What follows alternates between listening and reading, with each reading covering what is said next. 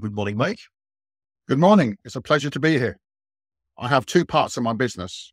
The first is coaching and training individuals and businesses on how to use Facebook advertising, Google advertising to leverage their business goals. So I also will manage the campaigns for businesses. I've worked with national brands like Rick Stein.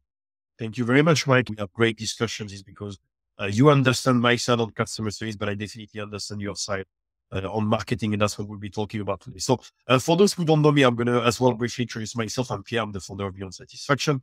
I'm a customer service consultant and trainer. What I do is I'm helping business owners and professionals who have the best methods and strategies with their customers so they can get the best out of them, so they can improve and increase their customer satisfaction.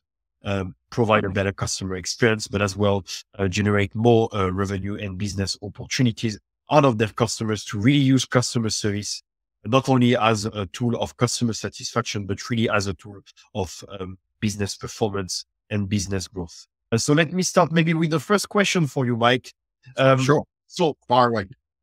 all right. So the topic is about how to build the best customer journey from marketing to customer service method. So in terms of marketing, why do you believe marketing is so important when it comes to customer experience in order to get on the right foot, I would say? Well, they're both inextricably linked, the customer journey and marketing, because the first contact someone has with a business is probably through marketing. It's not necessarily word of mouth. It could be seeing an ad in the newspaper, or it could be an ad online. And the first impression is the start of the customer journey. So we want to make that first impression count. And, you want it to instill confidence in the brand, in the business itself. And that's before even a sale has occurred, even before the customer is a customer. I think we've discussed before, the customer journey starts before the customer becomes a paying customer. That's true. I mean, that's one of the things I say when I talk about customer journey. That must be one of the first things I say, that yes, the customer journey starts even before clients are in touch with you. It starts when clients starts to hear about you. So you already have a set of expectations in here that you need to set correctly. And if you don't set these expectations correctly, then that's how you may either get the wrong clients or either get the clients with the wrong expectations. And I think that is as well one of the intent of our talk is not only to talk about how to attract clients, but how to attract the good clients. Because I think it's about that, is that you want to use marketing not only as an acquisition tool, but in terms of quantity, but an acquisition tool in terms of quality, I would say. So no, I definitely agree with you on that. Yeah, and also customer retention as well, because you can spend a lot of money on marketing, but if you can't hold on to the customer, then that marketing works out quite expensive. But if you can actually, with good customer service and having a customer journey, you can make that customer a lot more valuable and actually makes your marketing less expensive. That is very true. I think there's a little bit like, once you start to have this machine rolling of both acquisition and marketing, you can really start to generate this acquisition without having actively to look for it, because you have a set methods in place that is bringing you these funnels and these, I'll say, arrivals of leads, of fresh leads that you don't constantly have to look for. And I think it's a little bit the same as well with customer service. Again, once you have the best approach with your clients, you know how to generate customer loyalty and you know how to run your business successfully around your clients. You're actually generating, like you mentioned, more retention, but as well, more acquisition through your customers. So it's almost like if customer service and the way you deal with your customers will be one branch of marketing that helps you to get more clients or to keep your clients longer, and therefore bringing you more business, more acquisition, more retention, et cetera, et cetera. Yeah, I think also with the customer journey and with marketing as well, it's seeing the customer not just as a blob or as a mass. Yeah, a customer is an individual. I think that applies to customer service and marketing and the customer journey, because the marketing has to be tailored to the individual. Like when you're communicating, really you want to be communicating to an individual, not a mass of people, because marketing has to be specific. And you have to remember that you're dealing with one person at a time. So when you're communicating, for example, in a social media post or an ad, you're talking to an individual. Very true. So, for example, a tool which is very useful to use is something like creating an avatar of your ideal client. So you get a picture of who you want to communicate to, and that would also give you the client that you want. Yeah, it's true. I mean, I think sorry. Yeah, you have to kind of know what you want before you get what you want. That's very true. I think is the main principle of customer journey mapping as well, is that if you want to build this customer journey successfully through all the specific touch points, either that you have directly as a person with your clients, and that or your business is having with your clients without you being involved, you need to know who is your customer persona or the different customer persona you are having. So you can set this journey individually for each types of customers you are having. And I think that's how as well you can generate more revenue through your customers, or focus on these high value customers, is by focusing on them. For example, if you just want to set a customer journey successfully, to just provide the best experience, that is really important to do. But if you want to do it so you can increase your retention, increase I would say this flow of business coming to you through your current customers, you need to focus on those high value customers that you are having, by knowing who they are, why they are high value customers. Is it because they are just more likely to remain loyal? Is it because they have a higher budget? Is it because they are easier to retain, etc., etc.? So that's, again, customer journey mapping and understanding the avatar of your customers is a great tool, not only to create a great experience for customers, but as well to make sure that you generate more from your clients. I am just going to check some message, and then I believe you have some question. You have a question for me, Mike. Yes. Let me check if there is anyone who asked any questions so far. There is no question, but please feel free to ask me the first question you wanted to ask me. Yeah, sure. Actually, the question I had was, when you do customer journey mapping, do you actually have a map, a visual representation of that map? I do a visual presentation of that, yes, but obviously the visual presentation will only be the main touch points. But next to that, I really do kind of like set research, set documentation based on each touch points, based on each stage of the customer journey. It really varies on what is the business, etc., etc. But I would say that yes, you will start with that visual, and then you will have to go more in depth with specific report for either stage of the customer journey, or sometimes even for each touch point. Most part of the time for both. And I think that's really important, to start with the visual and then to go more in depth depending on what your clients wants to know. And I think the main tool as well of customer journey mapping is as well to see what are the pain points. What are the things that you do not realize because they are on your customers' end? What are the things you want to see from your customer's perspective that you didn't realize until now?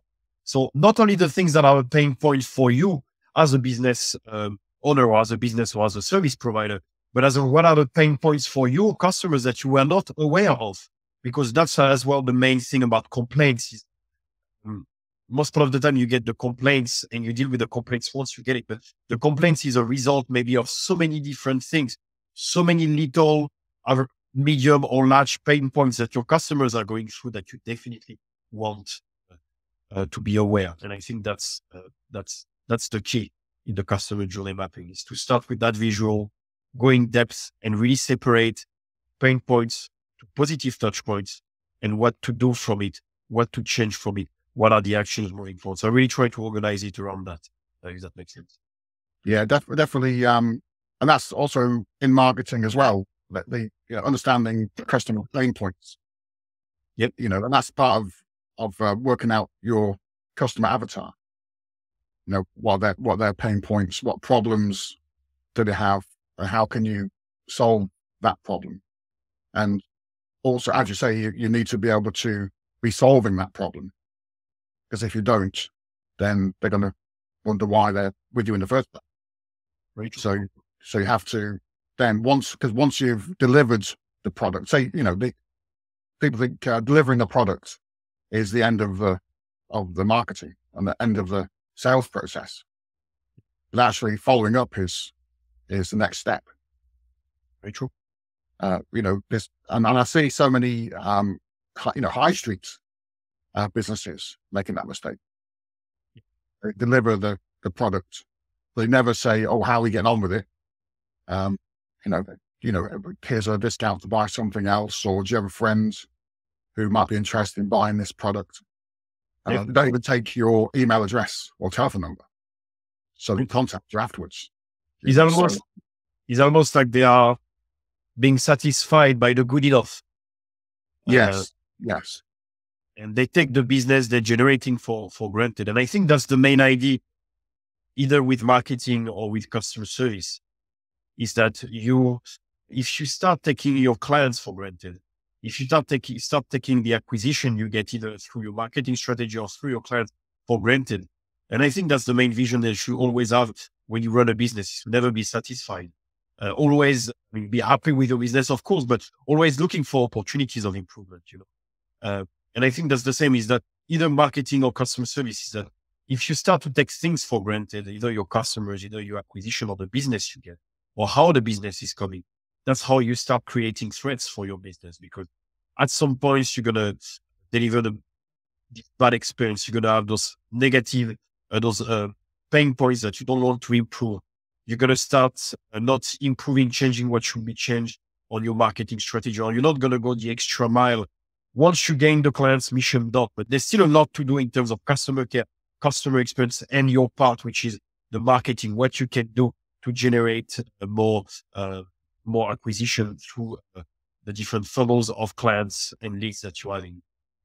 So actually it leads me to the next question. I think we covered it already, but I just would like you maybe to kind of summarize, if you have to give one to two or three main tips when it comes to a marketing strategy to really start the customer journey in the best manner. Maybe to summarize what's been said, what would be those 1 to 3 to 2 main tips that you will be having? I think one would be to make sure that your brand is clear and that you're consistent. Yeah, so you're not got different names on different platforms, different brand colors on different platforms. It sounds quite basic, but I think just the way people think, they like to see some consistency there. So especially if you're selling something which requires the customer to think about it. It's not an emergency service. Mm-hmm. If someone's got if you're a plumber and the customer is knee deep in water, they aren't necessarily going to worry about the branding. Just going to call the first person who comes up on Google. But if they're looking for a marketing service or they're looking for a home improvement service, you want to really get a good impression straight away in terms of branding and just decent looking images, for example. Nothing that's trying not to use stock photos if we can help it. And just have a Facebook page that is well used. There's no tumbleweed on that Facebook page. Your website looks good. You're on the platform, on the relevant platforms, let's say. Yeah. And I think that everything is aligned as well. Everything is aligned between the different platforms in terms of the branding, the photo, etc., etc. But as well, that all of this is matching with your own values as an individual, with your own business story, with your own reason, I would say, why you decided to do that, etc., etc. So like almost every entity of the business, not almost actually, you can remove the almost every entity of the business are aligned with each other. And I think that's, again, how you attract the good clients that you want for your business. And I think that sometimes I can help as much as I want people, businesses and business owners and professionals to manage the customer expectations, to deal with difficult customers, to handle complaints effectively, et cetera, et cetera. But sometimes, even if you do all this, if the problem is coming from the messaging you put out there, from your branding, your photo, your story, your values, what you post on a daily basis on social media, what you talk about on a YouTube channel, if all these are not aligned, how will you, or is not clear, or is not matching with a set business goal, a set way of attracting customers, how will you attract the correct clients? And I think that's one why so many people say always, like when I see those conversations, people say that you need, I think the reason why you need to know who your target customers are is not only about what strategy you need to have to focus on those customers, but to make sure that as well, all the messaging, all the branding, the value, the story of your business, et cetera, is aligned with the types of target customers that you want to be having. And actually, if you have that, you may already start much better on the right foot by attracting the correct clients. I still remember something very simple. Richard Hiron, if he's watching, I hope he... the Hironator. Name, the Hironator. Hello, Richard, if you're there. Well, if he's watching, but maybe he will be watching the replay and he'll be commenting something. I still remember something that, I don't know if he commented on my post or if I commented on his, but he said something very true. He said, well, actually, that is such a great post. I think that's something I was posting, but he was saying, what is good with my business is that I have less to deal with. So it was a post about complaints handling, guys. And he was saying, I have to deal much less with those type of situations because I put such clearly my values out there on everything I do that the clients I attract are having the same values. So again, the target customer is not only about the industry, the needs, the issues they're having, the problems you can solve from them, the solutions you can bring, but as well the value that they can add. Because once you have aligned value, you're going to decrease quite tremendously you're going to decrease tremendously the amount of difficult clients or complaints you're going to be having, because you're going to be dealing with customers that are having the same values than you, that are speaking the same language. And I think that is the main link as well between marketing and customer service, if that makes sense. Sorry, I went into a speech, but... No, that's right. I had a question for you, actually, in terms of with customers. You can have customers who are difficult. Yep. But sometimes customers are difficult because they've received bad customer service, and some customers are difficult just because they're just difficult. Yep. How do you have like an idea of who is a difficult customer, or do you think there's any such thing as a difficult customer? They just have been given bad service. I mean, there is definitely a such thing as difficult customers. Difficult clients is something that I believe all businesses have to be dealing with. But now the funny thing with difficult customers is, I think the first approach you need to have with difficult clients is to understand the reason why they are difficult. And actually that seems to be such a basic thing, but that not everybody are doing at all. Is that most part of the time, okay, they're difficult. I need to adapt my behavior to my way of handling them to the fact that they are difficult. But once you find out the reason why, either they're not trusting you, they were trusting you enough to go for your services, but they're not trusting you well enough yet to not be difficult. Maybe they had a previous bad experience either with you or a similar business. Either is a question of trust, either expectation hasn't been managed properly when selling or when doing the marketing part. So they're actually not difficult. They just have the wrong expectations. It can be as well a knowledge barrier, is that we find them difficult because they are asking questions on things that are obvious to us, but are not obvious to them. So again, if you do not understand your customer's perspective and understand the level of knowledge they have on the services you're providing to them, how can you service them properly? And how can you make the difference between a difficult client and just a client who wants to understand how it works? And so I think it's really the why behind. Once you kind of focus on targeting the why, I could talk about this for hours, but once you focus on the why, that's how you can handle your customers. The second recommendation I'll be giving for difficult customers is as well to be able to not only try to make things better for the customers, but set your limits as well. Because like you perfectly said, some customers are just difficult because they're difficult. You can try to find out why they're difficult, adapt yourself, try to, I'll say, work on the source to make it better. They will still be difficult and challenging. So sometimes you have to set your limits. And that's what managing expectation is about, is setting your limits, saying how things works, protecting yourself by putting things by writing. So then if they come back to you in the future, you can back yourself up. Because sometimes, I mean, I'll be lying if I say customer service is about making all customers happy. No, customer service is all about protecting your business from those threats that customers can be on some instances, if that makes sense. Yeah. Yeah. And is it true, do you think, that also you can turn a bad experience around and actually turn it into a positive? Oh, yeah. I mean, that is actually, like I always, this one of the things I always say during my masterclass workshop or my training. And I always use my experience in luxury hotels to say that actually back in luxury hotels, my most loyal clients were previous complainers. And the reason behind that is because actually a complaint, a customer issue, is one of the best opportunity to show care.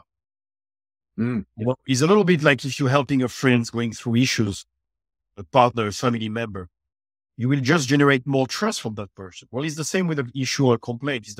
It's a great way to show how much you care for your clients, the way you handle, the way you show empathy, the way you show patience and flexibility if you have to, and the way you follow up with your customers to make sure it doesn't happen again, but you keep checking on the client satisfaction post-complaint, post-issue. That is actually a great way to generate trust. So it's almost like once you have a complaint, an issue, you have two main ways. Either you continue making your clients, or you start making your clients even more unhappy, or either you make your clients even happier than he or she ever was before. Yes. So actually it leads me to a question I have for you. So,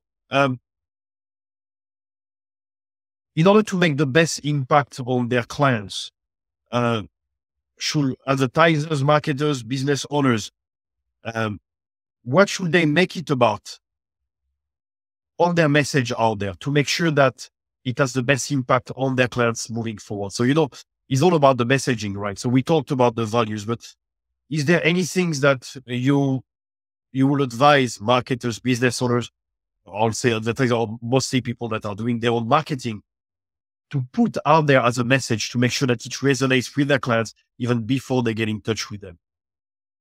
Yeah. I mean, messaging is so important, and you have to, and that's where it comes down to a certain degree.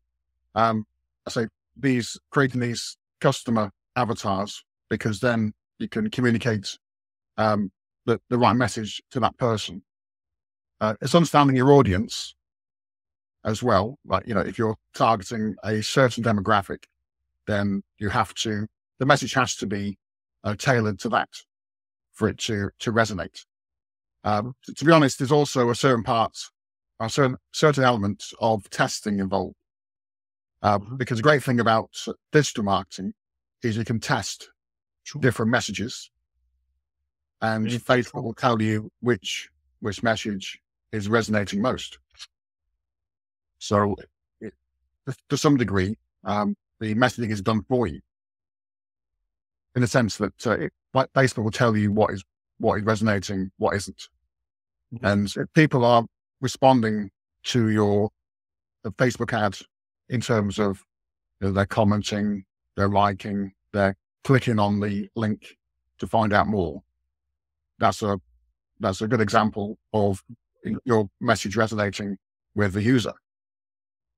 No, that is very true. I mean, I really like this idea of putting a message out there that, in order to make it resonate, sometimes you need to test it. It's not from the first time you're going to know if it's the correct one. You need to see the audience reaction. And I think that is such an important part of marketing, is to see how your market reacts. So you listen to your market. Okay? Yeah. Yeah. I mean, doing surveys, for example, if you already have customers that you can survey, then you can always find out, why they bought from you, what were their pain points, why did they choose you as a as a vendor, as a business. So it comes back to the customer, and it comes back to the individual at the end of the day. And just do it. In fact, if you have that, if you are a business which has been going for quite a while, if you're just dipping your toe into digital marketing, then if you have a track record of customers, I mean, asking them or analyzing those, the customers you have already is probably one of the best research tools you have. That is so true. Otherwise, it's testing things out and seeing what resonates, what doesn't. That is so true. And actually, that is a very good point, because that is something I love to talk about: customer feedback. I think the correct feedback approach, and I think the correct feedback form. And I think that is a great opportunity because many people, they ask it right from the beginning, which is good as well. But again, I think you'll decrease the likelihood of getting answers. I mean, it depends. There's a whole feedback strategy that you need to have depending on how long you get your clients, when you should ask for feedback, when should you follow up, how you should ask for feedback, how should be your form. But that is such a smart idea to actually, yes, all those feedback forms include some questions about what were the main reasons why you came to me, what were your main pain points, your main challenges, difficulties, problems that make you decided to go, what resonated in my messaging that make you go for me, how did you heard about me, etc., etc. Those questions, they're so important because that is a great way, by talking to your customers with a set feedback strategy. That is such a great way to have a great feedback from the current market you're working with, and to adapt again that messaging that you put out there. Yeah. So doing surveys and customer feedback is not only good for your retaining customers, it also can be used to get new customers, because then you can see, why they're using your service and what to use in your own marketing. That is true. And the good thing is that, again, it's not only good to attract your customers, which is your part of expertise, but it's as well good to make sure that the experience is better for your customers once you attracted them more effectively. Because once you ask those challenging questions, those answers you may not want to have, but you are the one being proactive in almost encouraging negative answers from your customers by telling them your genuine feedback is important to me to improve, and therefore increase the likelihood of them giving you those opportunities of improvement. One, you get them from those happy clients rather than getting it as a complaint, but two, you can then improve moving forward your services to make sure that not only you are putting a better messaging, better marketing strategy out there, but you are aligning your customer experience to that. So you're bringing both up. I think that is we could talk about that for hours. So now I would like to kind of go into the Facebook strategy itself. So in terms of marketing strategy through Facebook, what is key in order to have a powerful Facebook strategy, I would say? Well, certainly you need to know, your audience, who you're targeting. You have to have an idea of who your ideal customer is. As previously said, really, making sure that you understand that is also testing. You always have to be testing, whether it's doing A/B tests, just seeing what content works, what doesn't work. It's being consistent as well. So if you talking about organic Facebook posting and Instagram posting, it's being consistent, not doing it as and when you feel like it. It has to be consistent, have a consistent posting schedule, and you can use Facebook tools such as Meta Business Suite to do that. And I suppose before that is commitment. We have to be committed to posting regularly as well, and being consistent. So it's even before, even the prior step is commitment to the job. You have to be committed to Facebook, and also with advertising side is commitment to that. With advertising, not set and forget. Unfortunately, you have to keep checking how your campaign is doing. You can't just leave it to just run, without any control. You need to, know what your key performance indicators are. That's vital, because some stats for Facebook aren't that important, but some are very important, and particularly the stats which are related to your particular goal for your marketing. Mhm. So, for example, if your goal is to sell something from an online shop, then Yep. obviously sales is going to be one of your key statistics. But if you are looking for leads, then you want leads, statistics and key performance indicators which are related to that. And before then, you also have sub-stats that lead up to that too. Like, for example, if you have an online shop, maybe a substat could be how many people add to cart, for example. How many people make it that far. And also you can see, if people add to cart, but they're not purchasing, why is that? Is there a problem with the website? Or is there another issue? Yep. It could be that you need to have a retargeting campaign. So when someone abandons the cart, you can do a Facebook advertising campaign, which then goes and follows that person and reminds them that they've added to cart but not purchased. Or you can send an email to say, oh, by the way, you added this to cart, but do you want to continue? And so you do need to be consistent and persistent with advertising. It's not, the biggest mistake I see really is lack of commitment and lack of expectation as well. That is so true. I really of like the the goal tree. of the marketing goals, because depending on your business, you're not necessarily going to be successful straight away. It does take a bit of testing and a bit of, you have to look at the statistics and see what they're telling you. And if it's not working, don't keep doing it for too long. Try something else. I really like the main 3 points that you make. The first one, consistency. That is so true. And, I used to be, maybe not that long ago, to be honest, maybe a year ago, sometimes a little bit frustrated if I wasn't getting that much likes in a specific post or comments or views. And then, of course, there's billions of opportunities of improvement for everyone in that. But then I was saying something to myself very simple that is related to what you've just perfectly highlighted. It's not about that post. It's not about that post anyway. Even if that post got 5 likes, 2 comments, and 200 views, it's not about that post.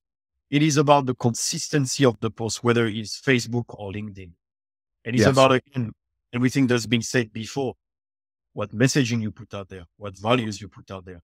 At the end of the day, you may have a post of 15 likes and 3 comments. Or even less, you may have a post of 5 likes and 1 comment. But if that post resonated at some point with someone that may become one of your clients, is even better than a post that may have got 40 likes. Well, this one as well will increase the chances. But again, I think it's really important to, align that consistency with the consistent message, the consistent value that is aligning with your brand itself, your customers, and who you want to get. The second thing that you said that I really like is about knowing what you're using. You're using it for. Either it's Facebook or either it's the ads, is what you want to get from it. And that is so true, because sometimes we may do, and I'm guilty of it, we may do social media as a tick box exercise. And it took me such a long time to not make it a tick box exercise. Because otherwise you just do it because others are doing it. You're not doing it with a specific intent. What do I want to get from it? Is it just brand awareness? Is it just generating leads? Is it really closing sales? And I believe you are that's where your expertise really step in when you help your clients, is that you will help them depending on what they want to get, but you will as well recommend them on what they should get. And I think that is very powerful. And the third point you made is about adjusting what needs to be adjusted. I think again, that goes with consistency, is that if you want to remain consistent and really make the work that you put in valuable, you need to adjust what needs to be adjusted. It may not be, again, like we said, that you perfectly mentioned, give some tryouts, I'll say. Yes. And another thing that is important as well for advertising in particular is making sure that everything's being tracked. So on your website, you have Google Analytics on there, because if you don't know what your website stats are, then you're kind of working in the blind. Very true. You actually don't know what's working and what isn't working at that point. So you might stop doing something that actually works if you don't know what your analytics are. Yeah. And with Facebook, having the Facebook pixel tracking code on your website is vital for your Facebook ad success, because then Facebook will know, it'll feed back to Facebook on who your ideal customers are. They can get a lot more information from your website visitors, what they're doing, which pages they're visiting, their demographics, etc. So it's important to track, test and track. I think that, although that was from like COVID-19. No, test and trace that, wasn't it? Well, test and trace actually does relate to marketing. Is even better. So we leave COVID behind us. Yes. I won't mention any more about that. But it's good to test. Good to test. But then you know if something is working or not. And just to see the results. And with a customer, as you say, it fits into what you say about asking the customer how they're doing. Because if you don't ask them, you don't know. If we just ignore them, then you'll never know if they're happy with you or not. Exactly said. I think I'm soon finished with my questions. So I still have one or two. Do you want to ask me any questions before? I don't want to bombard you with all the questions. Do you have any other questions for me? One of my favorite questions to ask yourself is how to handle angry customers who are having a meltdown. I think certainly we've all had that, where you have a customer who is going off on one. Yeah. To coin a phrase. I love this question, and I love talking about that. So I'll make it generally about dealing with complaining and angry customers together. The first mistakes that employees, businesses make is that they will try to solve the issue factually for the customer. So they will focus on the factual, but that is wrong. Is that even if you actually solve the issue for the customer and you get this factual sorted, the issue is sorted, you find the solutions. That is not the first thing you need to focus on with an angry or complaining client. You need to focus on the emotional perception first. And studies say that. Study tells us that human reaction is focusing on the emotional first and then factual. So if you focus on the factual first before acknowledging the emotional perception, it is a recipe for failure. So you cannot do that. You need to focus on the emotional. How to focus on the emotional? You need to listen to the customer. Most part of the time when they're angry, frustrated, they want to let it out. Listen and acknowledge. Show active listening through your verbal and non-verbal communication. Paraphrase if you have to paraphrase. Show how much you understand how hard and difficult it is for you. And at that point, it doesn't matter if the customer is right or wrong. Because like I always say, even if the customer is wrong, that is the business responsibility in the customer's being wrong. It means that at some point, expectation hasn't been managed properly. Or even worst case scenario, the client shouldn't have been onboarded at the first instance. Should have been said no to right from the beginning, because that wasn't the right client with the wrong expectations. Because actually onboarding a client with the wrong expectation, just because you want to get that additional income, and you be like, okay, I'll give it a try. And the client really wanted to. Well, at the end, you're not doing a favor to the client. So it's again, as well, starting from that. So it doesn't matter whether the client is right or wrong, because the business may have a part of responsibility. And in any case, when you're dealing with a difficult and challenging client, a complaining client and an angry client, at that point, you're not going to have the full picture. So it's not the moment to find out what happened. Right now, what needs to be done is to solve what needs to be solved for the customers. And even if solving for the customers goes to explaining how things work, because maybe you realize that there's nothing you really have done wrong. So maybe you can just spend some time to explain how things work. But still, you need to, before doing that, focus on the emotional. So listen, show active listening in your verbal and non-verbal communication. Paraphrase, show empathy, and apologize. And now people may say, well, why would we apologize if we haven't done anything wrong? Because we're just putting the business at risk by saying that we almost admitting faults when there's not. Well, you can just apologize for the bad experience. That's why I recommend. I'm sorry you went through that bad experience.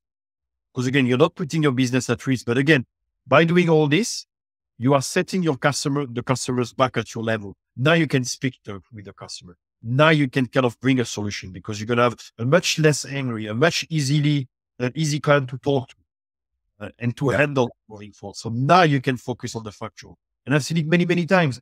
Complaining clients, their issues been resolved, they're still frustrated, they're still unhappy, because the person handling the client, handling the call, didn't show any empathy, didn't show any acknowledgement, didn't make them feel like they understand their perspective, whether they're right or wrong. Because again, once you do that, you'll be even better to explain how things work, to explain why they went through that bad experience, and to set your limits again, and to manage expectations more effectively. In order to do that, you can only do it if you are focusing on the emotional and you're getting the emotional right. That is the main the recommendation I will give, is that focus on the emotional, then sort out the factual. But you need to start focusing on. Yes. Another question I had was regarding telephone manner and answering telephones. Yeah. There's one thing I come across as a consumer and as an advertiser, is sometimes the telephone message isn't always up to scratch, especially if someone is contacting a business for the first time. Yep. Do you have any tips on how to answer the phone to a client or potential client? I'll say definitely mind your verbal and non-verbal communication, because telephone is a little bit of a tricky one. First of all, you're more likely to face angry and disrespectful clients over the phone because the person is not facing you. But you may therefore get more frustration out of a phone call, and you as well, you're not facing the client. So you may actually be more likely to express negative emotion and become disrespectful from your end, even without realizing it. So I'll say right away, again, mind your verbal and non-verbal communication. For instance, there is nothing worse than when you call someone and you explain something, you don't hear nothing for the whole time you're explaining. And there's even a 3 seconds gap before the person starts speaking. You feel like you're not listened to. But if you're just doing those, okay, I see, of acknowledgement why the client's explaining something, you are showing, again, active listening, not through your non-verbal communication, your physical communication, but through your way of communicating through the phone, even if the client do not see you. That is the first thing I'll do, is that really mind the fact that you are more likely to deal with difficult and disrespectful clients and therefore be frustrated, but you are more likely to be like that yourself. It's really to be mindful of that. And remember that there is some tools of communication you need to use to still show this care, this acknowledgement, even without seeing the customer. For example, right now you're talking to me, I'm talking to you. We will be like nodding with our head to show that. Sorry. On the phone, you don't have that. So how can you transmit that to the phone? There's so many other examples I'll give. I'll just give one or two more. Another one will be that to remember that over the phone, you can be actually getting with much more clients than face to face. Sometimes give yourself some breaks. Do not straight away take a phone call right after dealing with a difficult client. If you feel you have be mindful of what is likely to trigger you in terms of clients inquiry, in terms of types of clients, in terms of types of personality? What is likely to trigger you in terms of environment? For instance, sometimes you can be taking phone calls in a very busy environment, and be mindful of what expression you are likely to express in that environment. So then again, self-awareness will bring you actions, individual actions on yourself, so you can control yourself more effectively. But it needs to start with self-awareness. And yes, if you have to deal with very angry and disrespectful customers, do not become disrespectful yourself. Stand your ground if you have to. Mainly, do not make the next client pay for that difficult client. And that's what is that every time I have a rude person over the phone, rude person behind a counter, I know that this person is like that because he or she created a shell for himself or herself to protect himself or herself from other clients that were disrespectful. So now they are like this all the time because they don't want to be disrespected again. And that's where it brings the personal aspect of customer service. There's a lot of personal into the customer service. When I train people, 60% of the things I talk about, the activities I do, the discussions I have is about the personal. Because if you don't handle yourself personally successfully and manage your emotions accordingly and be self-aware of all this, you just have those natural protective reaction that's going to make you sound rude where you were not rude at the beginning. Sorry, I went into a speech. No, that's fine. I guess it also relates to emails as well. Maybe when you get enough, you let yourself cool down first before you respond to it. Definitely. I still have one or two questions for you, Mike. So yeah, go ahead. Let me see which one I'm going to choose. I'm going to choose the last one. Actually, no, because we're on Facebook, I'm going to choose that one. So now you talk about the overall strategy in about Facebook and advertising on Facebook. When it comes to Facebook ads itself, I know you've already highlighted some things. Is there anything specific that you believe is key when it comes to Facebook ads that may stand out from Google ads or other types of ads that you really need to be aware of to get the best out of it? Yeah, I suppose, as I said before, the tracking, that's important. Making sure that everything's tracked using the Facebook pixel, which is a tracking code that you put on your website. Because if you're not tracking the results and tracking what your customer or potential customers are doing on the website, then you're working in the blind. Also audiences as well, making sure you have the right audience. You can also target people who visited. If you put that, if you beforehand had the Facebook tracking code on your website, you can also target people who've visited your website before, and you can create a lookalike audience based on that audience. So Facebook goes and finds similar people to those who have visited your website, and that can be a good source of potential custom. Also, Facebook can use your customer list. If you have a customer list of, say, several thousand people, you can use that list either to target again through Facebook, or you can target via a lookalike audience. So a lookalike audience of your customers, of your best customers. So yeah, based tracking audience is crucial, and copy as well. Making sure the copy resonates. Make sure that you got call to action with the copy. It's you want someone to do something, whether it's to like the post, could be as simple as that, or it could be to visit your website, leave their email and phone number, or go to your website and purchase something. It's like, what do you want the person to do? I think is again with what you mentioned earlier about the fact that in order to have the correct call to action, in order to have I think you call it retargeting, right? When you see some customers that you already have on your website that you want your Facebook ads to reach. I think it's all about, again, what you want to achieve from it. And I think that's either Google ads or Facebook ads. I believe that's one of the first things they'll be asking you. Mhm. What do you want to, is it website visits? Is it people watching your videos? Is it leads? Is it sales? Is it conversions? What do you want to get? That's right. With Google ads and Facebook ads, yeah, you're right. They ask you, do you want awareness? Do you want leads? Do you want sales? And they'll tailor your campaign to what you want. So actually, it is my, oh, sorry. Yeah. But obviously, you have to be realistic as well. But from a third of you, it's harder to make a sale when there's no brand awareness and no one's really, you need to enlighten people about your services first before people will buy something. So you have to make sure people are enlightened. So that might not necessarily mean a sales ad. It could be more of a lead ad or an awareness ad to start with.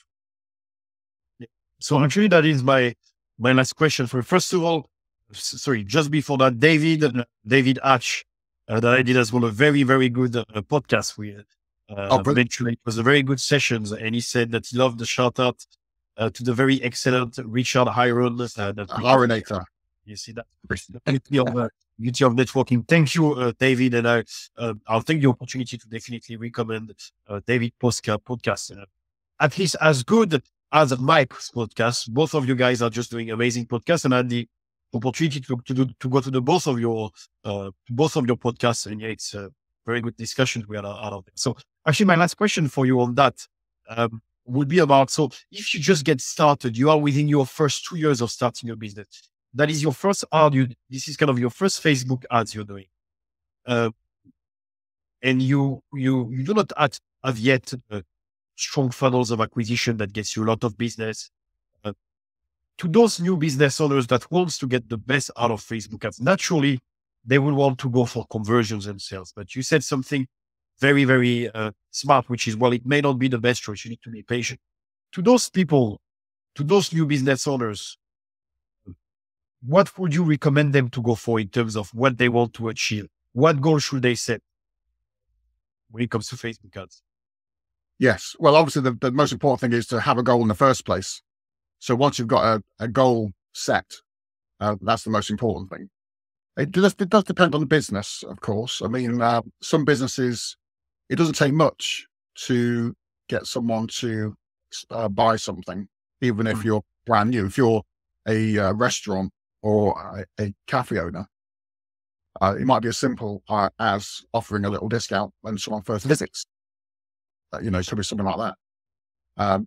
If it's a business which is more, maybe it's more complicated than that, then you need to educate people and help people understand what your business is about.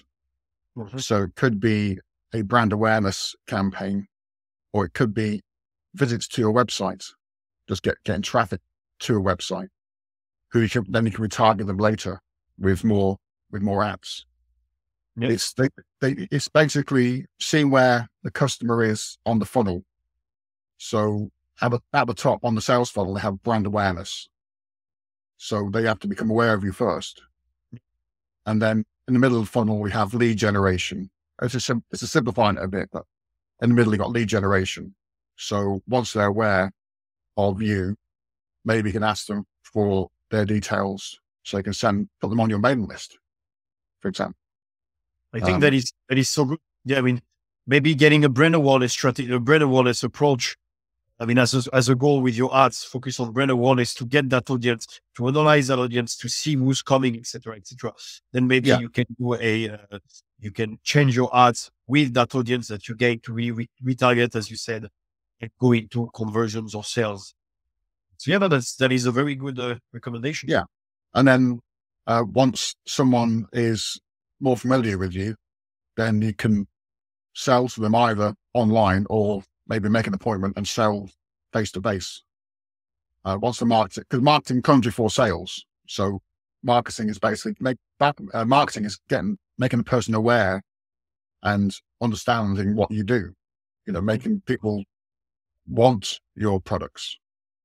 And then you have to sell the products as well afterwards. So if people if you help people understand what you do first, that's a good first step. I'd say it depends on the business. Depends Well, how that is complex already it is. very good recommendation, and I think that is such a great way to finish this explanation. Kind of remind what marketing is about. Is yes, it's not about selling right away. Selling is the second stage that you need Yeah. to be doing, or people of your team needs to be doing. The first stage is to put this message out there, to create interest for the correct clients with the correct needs.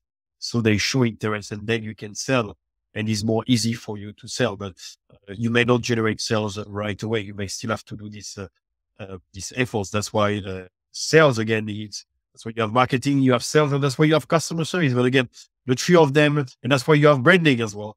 All those different aspects, they are part of the customer journey, and they're all related to one another. You cannot be good at one, bad at the three others. You cannot be good at three, bad at one of them, because otherwise it will obviously impact your business. Mike, it's been One more thing I would please. say would be before you run ads, try and post as much as you can organically, because people will then, when they see your ad on Facebook, they will check out your Facebook page. And if they see a page which has not much activity, that's a negative. You want to build trust as well. People won't trust a page which has very little activity or very little likes. Yes. So work on the organic at the same time. Don't just abandon the organic first. Build the organic first, so at the same time, and then do the ads. Yes, they work best together. Definitely. That is such a great advice, Mike. Thank you very much for this. Do you have any? Before we wrap up, do you have any other questions for me? I think you've answered all the questions very ably. But I think one question was, can